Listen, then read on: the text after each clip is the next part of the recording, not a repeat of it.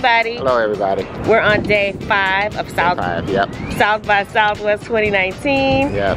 And what's on tap for today? We've already seen Beastie Boys. Yeah, saw them. Yep. Keynote. And then what we got the other thing today. Yeah. How to make it in the music business. Yeah, so we're trying to DIY. Yes. Making it in the music business. I gotta go get a record deal. Right, which of course you know is our passion, our love. Yes. So we're also gonna try what's his name? Herstand. There you go. Thank you. So we'll check him out, see what he's talking about. Yeah. Also, we're gonna try this place that one of the Beastie Boys recommended for fried chicken. Yeah, Lucy's we'll see. Fried Chicken. Yeah, so we'll try that and we'll let you know how it is. Yeah. So follow along with us. Make sure, we don't want you to miss anything, so make sure you subscribe to our YouTube channel at www.youtube.com/Prejippie. Yeah. You know, you type in Prejippie in any search engine and you can find us. That's only one thing that you're gonna find. That's right. All right, so we'll see you later. Bye-bye. Right. Peace. Without further ado, please give a big South by Southwest welcome to Mike D, the King Ad Rock, and Nathan Brackett.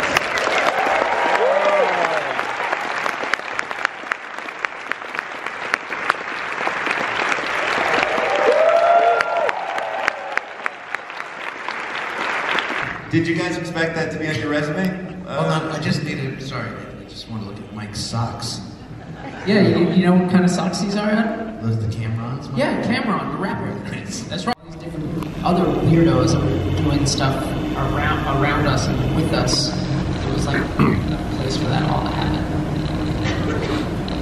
There were a couple things I learned though about, like very specific things about like, I remember around License to Ill, which I thought maybe were the closest you guys came to kind of like saying like, you know, we want to correct the record. You can correct me if I'm wrong here, but there are a couple things about Yao producing or coming up with some of the ideas, which I think are like some of the most memorable.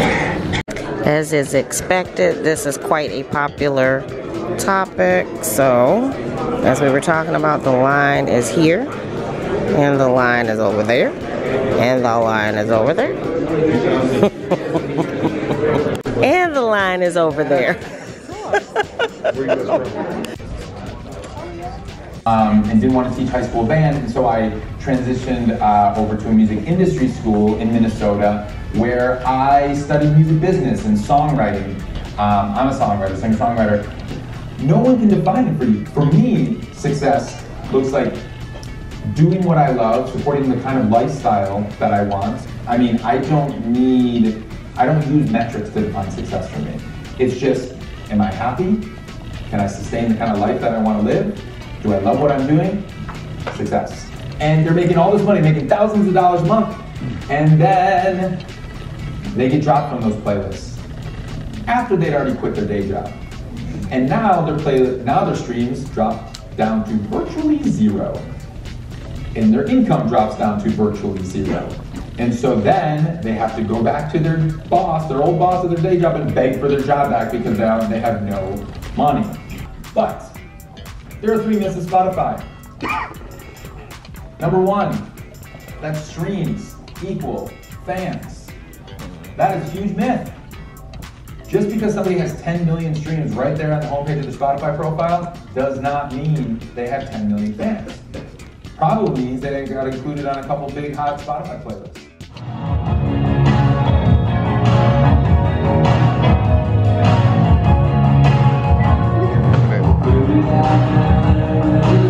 We can definitely do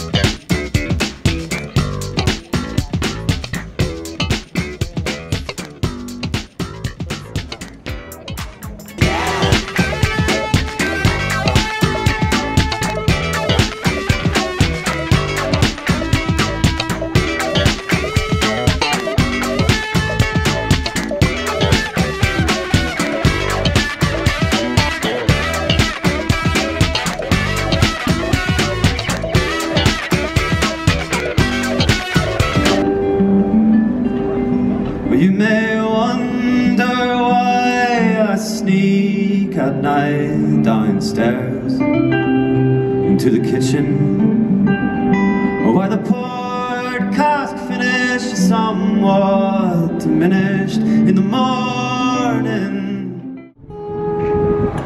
You got a fast car, and I got a plan to get us out of here. We've been working at a convenience store. I managed to save just a little bit of money.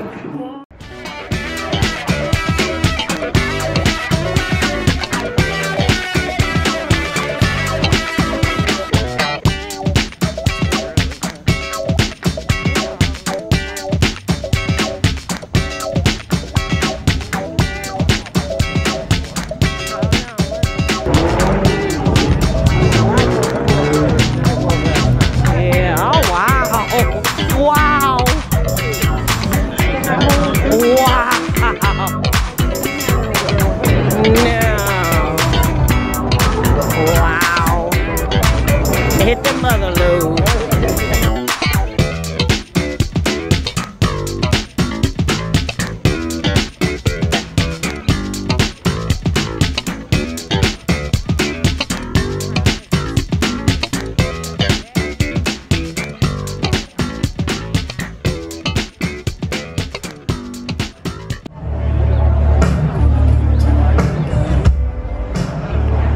Look at that. That's a zoom for you. Look at that. I had to.